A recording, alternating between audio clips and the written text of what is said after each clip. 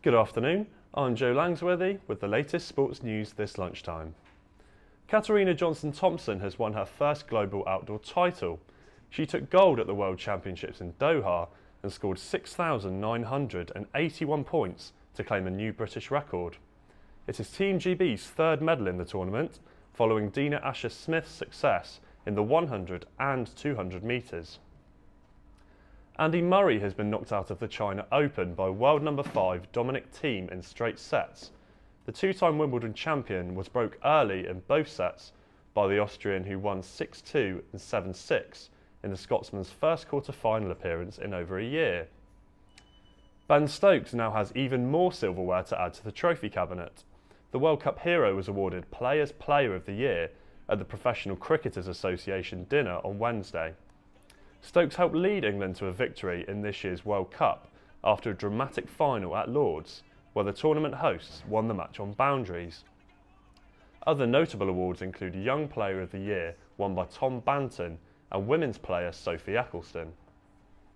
Ralph Hasenhüttl will soon be speaking to the media ahead of Southampton's game against Chelsea this weekend.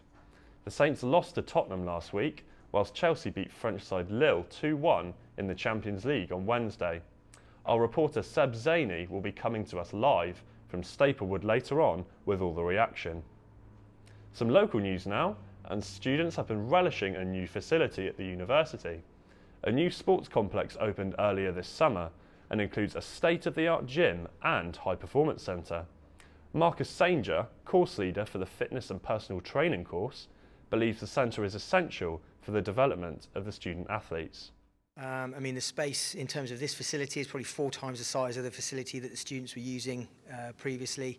The equipment is state-of-the-art, all completely brand new, and it also supports a number of other projects, particularly for Solent PT, where the students here on the courses in the 2nd and 3rd years, they'll have clients coming in from outside and staff within the university to train as well. So it's a huge help. Solent University, Wessex and Bucks football teams have been selected. This season's squads were announced on Monday at Test Park following a rain-affected final selection process. Over 180 players showed up to the trials, almost half being told to go home after 45 minutes. First team manager James Campbell said that the selection process is very tough, but they feel safe in the knowledge that they've selected the right players.